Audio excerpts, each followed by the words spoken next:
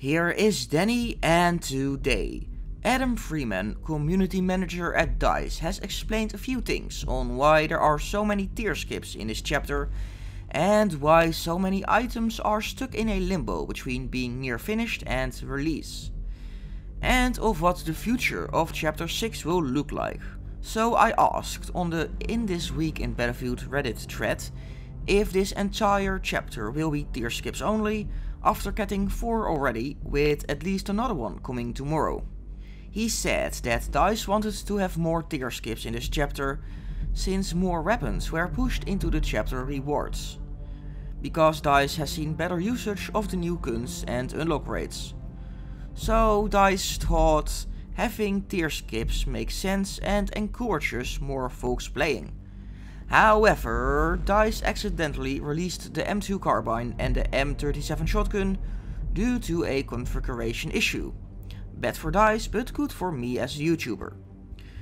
So DICE had to fill in those roles with something else, which resulted in empty slots in the weekly missions. So they added the tier skips for the weeklies, and are still happy with that choice. DICE plans to end the tiers this chapter with cosmetic items that aren't in the game yet, so it needs a patch. However, due to the current situation and everyone at DICE working from home, those might also be filled in with tier skips. He also said there won't be any new weapons or equipment, so the leak by Temporal about the double sluice coming this month seems to be incorrect. Adam mentioned in a different post that they found a game-breaking bug with a finished item, so it might have been this thing, hence why it's delayed.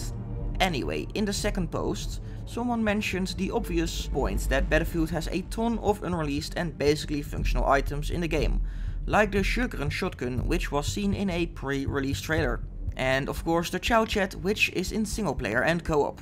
He said that the shotgun was moved to 5v5, and those guns and cosmetic items made for it behave differently than in the normal game. Obviously, the cosmetics need to be functional for all characters available. He said that the items aren't 100% game ready yet, and aren't intentionally holding them back to create an opportunity down the road. In order for guns to fit in the game, they need a bunch of things like unlocks, cosmetics, assignments, ways to track the stats and more. And of course a bunch of QA in order to eliminate as many possible problems, while keeping in mind the overall balance of the game, which all costs time sadly. So for example, if DICE wanted to add the shotgun, they needed to dedicate resource into getting it to work, which takes away from whatever big thing DICE is working on right now. They want to release stuff eventually, so possibly when the big chapters are done, Germany has lost the war again, and DICE can work on smaller things for Battlefield 5. Then he started about file digging. He ain't blaming Temporal at all and says all the blame is on DICE, like I've been saying. It shouldn't be in the files for us to find, and DICE typically won't engage with data mines, minus one time, where Temporal found one of those weird suicide bombs for the Japanese faction before the Pacific was released. It was indeed worked on for a short time, but it was cancelled because it wasn't very sensitive to the events of World War II, while keeping it balanced with the gameplay.